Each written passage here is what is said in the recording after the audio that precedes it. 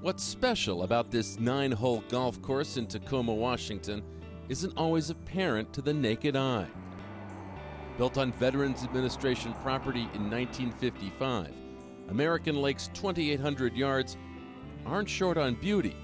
Still, to know what makes this course unforgettable, you can't just look.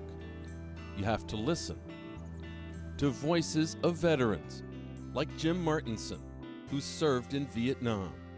Somebody stepped on a bouncing Betty landmine. It came out of the ground. It blew up about waist high, and it killed 3 of my friends, wounded 12, and I lost my leg and finger at that time. But Jim can play golf here. Oh, yeah. At first, you're going to tell yourself you're going to walk again, and you're going to be able to do all the things you did before, and a lot of denial. 3 years ago, an IED in Iraq blew up Danny Dudek's vehicle. He can no longer use his legs. But Danny can play golf here. We will landed on Omaha Beach, 7th day of June, 1944.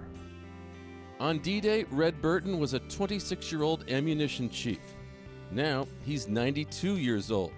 Doesn't get around quite like he used to. But Red can play golf here. Woo-hoo!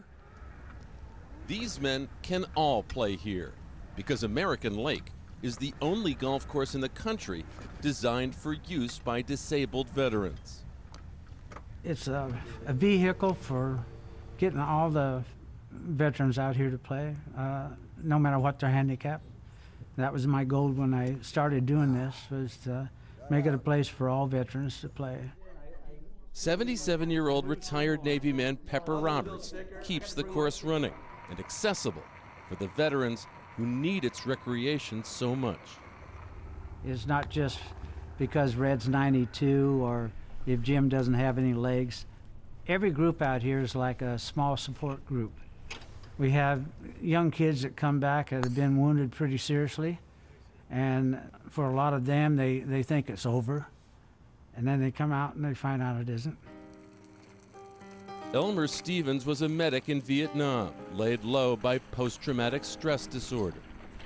I tried to commit suicide 3 times, and if it wasn't for my friends and this course, I wouldn't be here right now. I'd be 6 feet under. But Elmer can play golf here. Once I come in the gate out here, all my problems just disappear because I know I'm going to my second home because I feel secure here.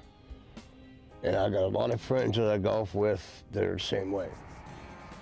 Enough disabled vets have come to rely on this course that it was time to provide more opportunities to play here.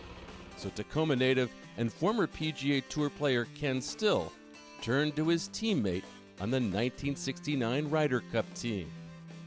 Kenny Still called me, and he said, "Jack," he says, "I need some help." I said, "What do you need, Kenny?" He says, "I'm involved," he says, "down here in this American Lake Veteran Golf Course, and it's all for disabled veterans coming back from overseas.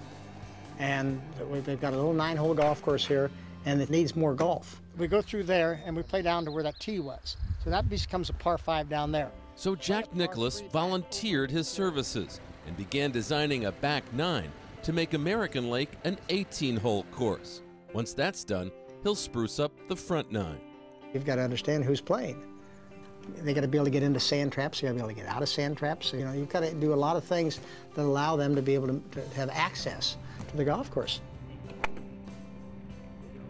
It's the idea and what it represents and what it's for. That's what's important to me. Here you've got guys who have given themselves and have come back impaired, who have a hard time getting in the mainstream of life.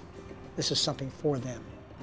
In their paragolfers, in their solo riders, these veterans not only can play golf here, but also try to heal from all they have had to endure. I don't have to apologize for things. I don't have to explain things to other soldiers.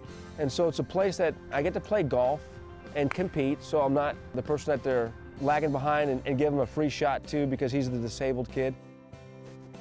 And because people are listening, these veterans have regained what truly makes them special. Their grit, their courage, their selflessness. Let's get it on. Let's go. Let's do it.